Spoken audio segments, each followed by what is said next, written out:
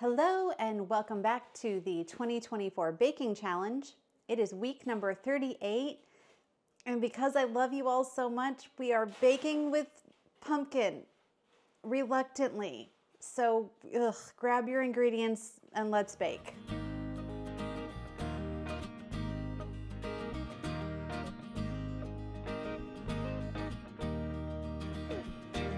Today we are going to mess up a perfectly good chocolate chip cookie recipe by adding pumpkin.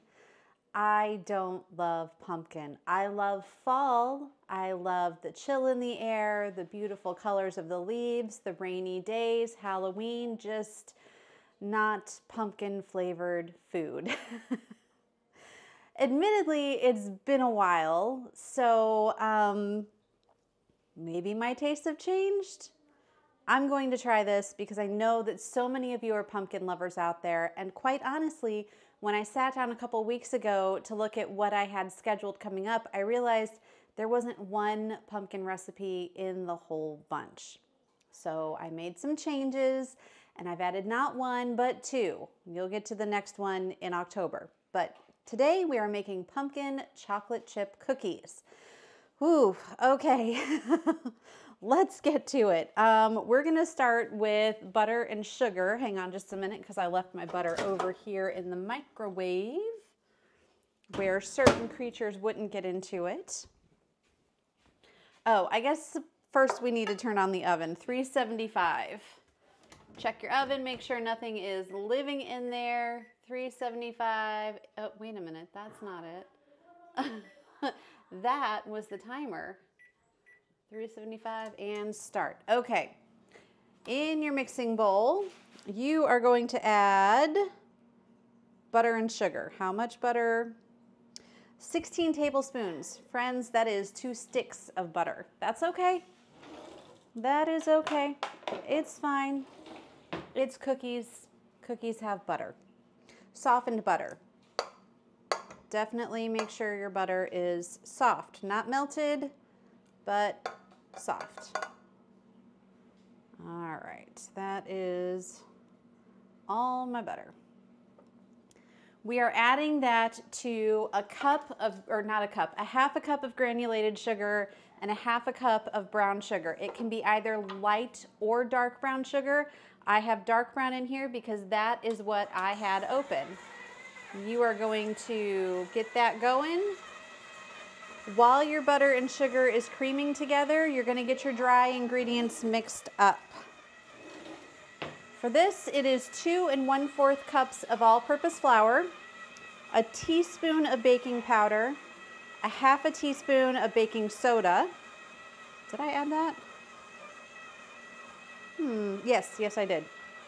A half a teaspoon of salt, a teaspoon and a half of cinnamon, a half a teaspoon of ginger. And you're going to get that, you're just going to whisk that together in a separate bowl. Now, with your butter and sugar, you're going to have to stop and scrape the sides of the bowl. This mixer is doing such a great job. I'm very happy with it. I do need to scrape the sides of the bowl though. I don't think my butter is as soft as it should have been. You don't have to let your butter sit out overnight. You can pop it in the microwave, just 20 seconds at a time, and then down to 10 seconds at a time when it starts to look like it's melting until you get it soft. You don't want it melting because your cookies will be the wrong consistency, depending on how you like them. It's been my experience that when I add melted butter to chocolate chip cookies, like when I forget to soften the butter, so I stick it in the microwave and it melts completely and I just add it anyways because I am not patient, my cookies tend to be very flat. Not bad, just not quite the consistency that I may have been looking for. All right, that is pretty well done. Well, maybe a little bit more. That's okay.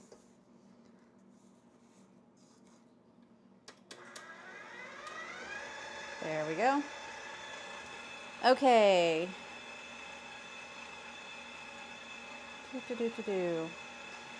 To this, we are going to add our eggs, vanilla, and pumpkin. That's 2 eggs, along with a teaspoon of vanilla, which I already have in here.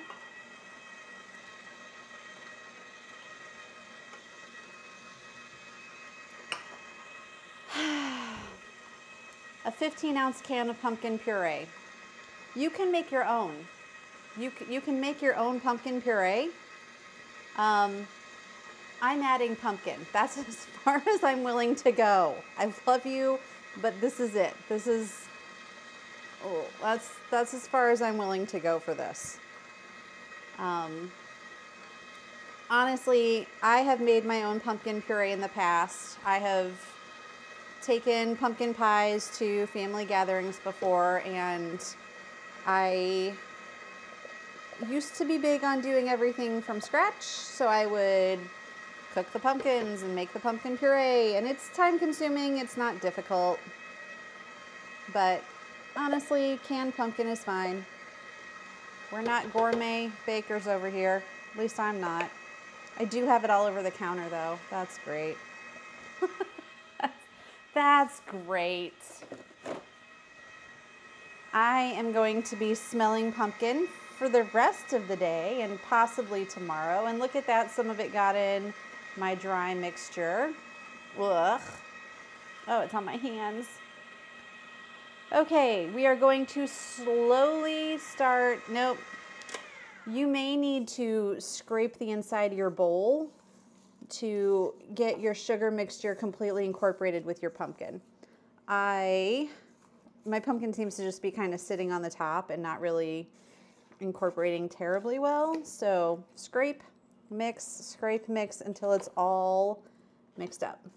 Don't know what to do. Sorry. Okay, try it again. There we go. Yeah, just needed to scrape the sides. This does not look appetizing at all. Does not look appetizing at all. Oh, this is also where you're gonna add your orange zest if you want. It's the zest of 1 orange. It is optional. I opted not to buy a whole orange just for a cookie recipe. There we go. Okay, this is where I'm gonna break out the big spoon.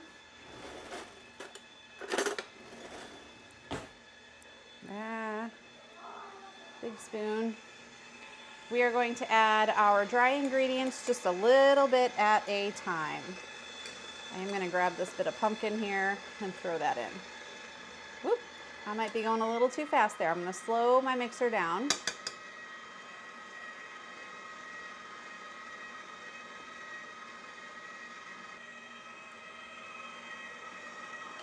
You can see that I am letting the dry ingredients completely incorporate before I add more. I'm just doing a heaping spoonful at a time. So this is the time-consuming part right here. It's going to take a while.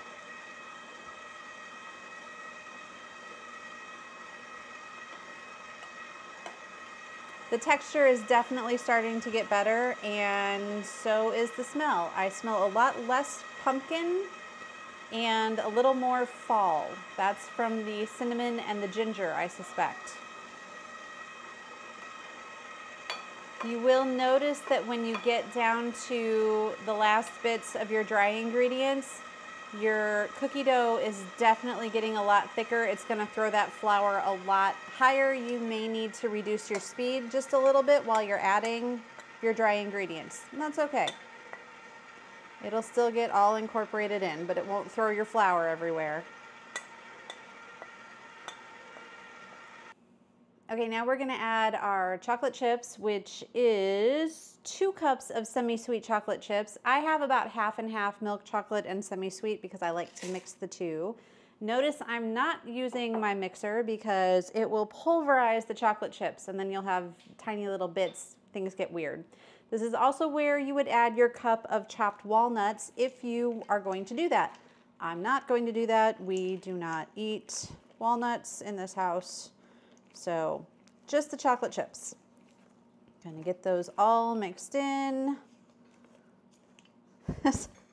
Okay, with the addition of the chocolate, this batter is smelling pretty good. I'm cautiously optimistic. All right, tablespoon scoop. It is definitely a wet dough. I'm not sure if it's supposed to be, so I'm worried it's gonna spread. I'm gonna make sure that I have lots of room here. I'm only gonna put 8 on a tray. Remember, I'm working with half sheet pans because my ovens are on the small side. So I'm definitely keeping things small until I know how this cookie dough spreads, because I think it will. My oven is ready to go. These are going to go into the middle rack for about 18 minutes. This is a very long bake for cookies. I don't know, other than meringues, that I have ever baked a cookie for 18 minutes. So into the oven we go. Middle rack. Kitchen timer on. And now we wait. It does say that when you take the cookies out of the oven, you're gonna let them cool on the baking sheet for 5 minutes and then transfer them to a cooling rack. So keep that in mind, and I'll see you back in like, I don't know, 20 minutes, 25 minutes. Edges need to be lightly browned before you pull them out, so fingers crossed. Behold, pumpkin chocolate chip cookies. This recipe makes a lot of cookies. Now, this doesn't smell bad. Cautiously optimistic. At this point, the cookies are cool. If you wanted to, you could make a glaze. I'm gonna try them without a glaze. Maybe I'll make it if I feel like they need to be a little sweeter. The glaze recipe is 1.5 cups of powdered sugar, 2.5 tablespoons of milk, and 1/2 teaspoon of vanilla. You mix that all up until it's nice and smooth, and you can either turn your cookies upside down and dip, or you can take a spoon and drizzle over the top. If you do the drizzle method and you've not done that before, get a drying rack like this, cover a baking sheet in foil, put your rack on the baking sheet. Your cleanup is gonna be so easy. And then you just put your cookies on the baking sheet and drizzle. Stick your drying rack in the dishwasher when you're done, throw the foil away, easy peasy. All right, it is the moment of truth, and I'm a little nervous, but I'm committed to seeing this through. And I will tell you, the texture of the cookie is a lot like a muffin top. It's very springy.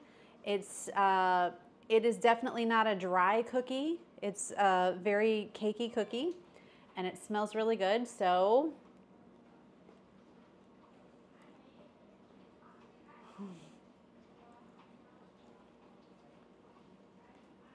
okay. I don't really taste pumpkin. I taste the cinnamon, I taste the ginger, I taste both kinds of chocolate in there. It tastes warm, if that makes any sense. Like, the cookie itself is cool. Temperature-wise, that's not what I'm talking about. The flavor combination, and maybe it is the pumpkin, it's just extra sweet because of the sugar and the chocolate. This is a good cookie. It's a really good cookie. I like something pumpkin flavored. I did not expect for that to happen. Well, that wraps up week number 38 with our pumpkin chocolate chip cookies. I am a fan, and I hope that you had the chance to make this recipe and that you also enjoyed these cookies. If you haven't already, you should hit the subscribe button below, because I put out one of these videos every single Saturday.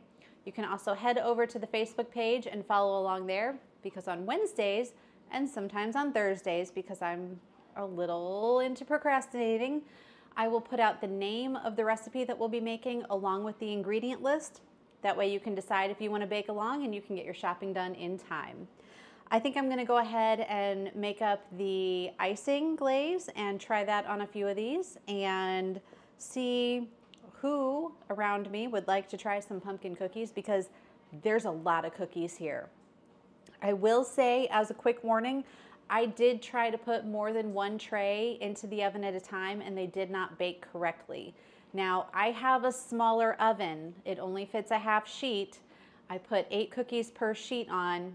One tray at a time was definitely the way to go. And with an 18-minute long baking time, it's going to take you a while.